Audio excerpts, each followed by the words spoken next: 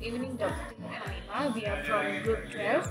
Today we would like to present our assignment from Phase 1 until Phase 3 using the MATLAB software.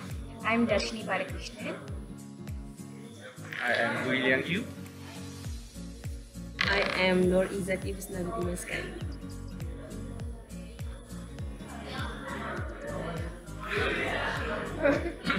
So now we will be starting presenting our time domain for our ECG signal from 1 to 4. So as seen from this code, so from the first part of the code, we actually have to load the material, and then the Y1 to store the data, and Fs will be the frequency, the sampling frequency for ECG1. So for different ECG, they have different Fs, so this we can show the difference from it.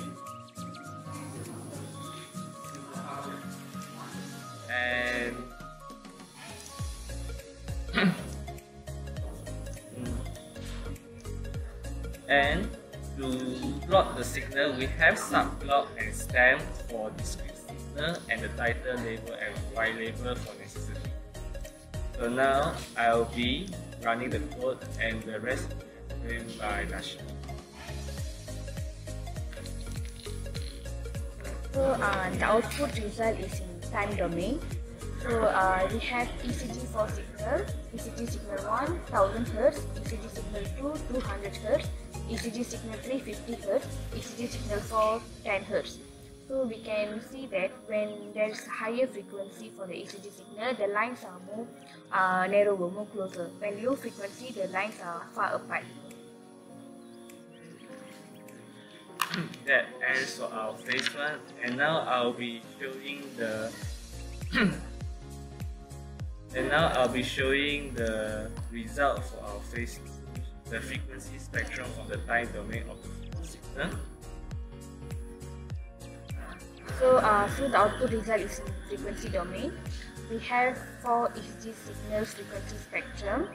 So we can actually observe that frequency spectrum for ECG signal 1 and ECG signal 2, there is a noise there, the blue color line.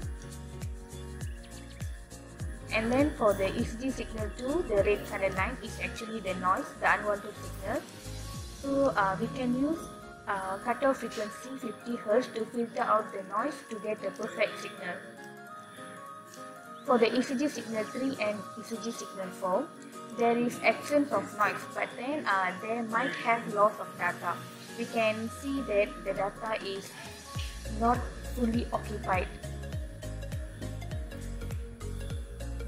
Okay, so now I will be showing the coding for the filter, the signal.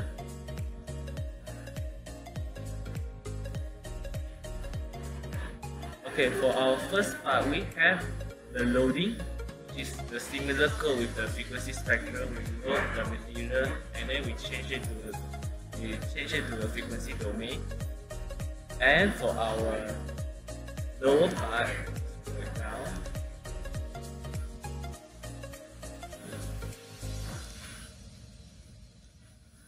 okay, so for our lower part from this section, you can clearly see that we have our frequency, the cutoff frequency at 50 Hz, and with along some changing and some constant, we are able to produce our H, which is our filter transfer function from this formula.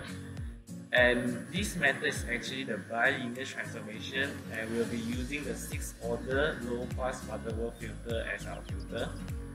And finally, we'll be plotting the filter using subplot at X label and title as necessity. And moving on, we have B, which is labeled as the filter ECG signal in frequency domain, and we do this by having a convolution method between the frequency domain of the ECG signal and our filter, and along with plots and Y label and title. And finally, to show that our result is successful, we will be doing the inverse judge transform to change the filter D back to a time domain, which is from this code. Okay, so now I will be running this code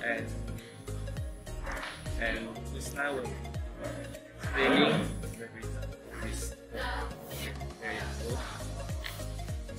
Thank you, Gooi. Okay, we have two signals very different frequency. This result will use 1K Hertz at the first graph where the green line will become narrow, and at original graph have unwanted signal where it is lost at 50 Hz, and the red line is the filter. So after convolution between original and filter, thus we get the pink line result, and where have filter and that show no have noise at there.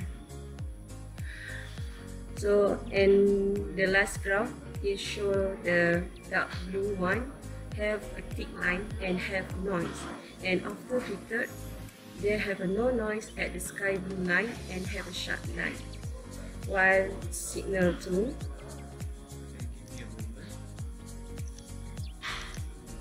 signal 2 we use 200 Hz and the line will become redder.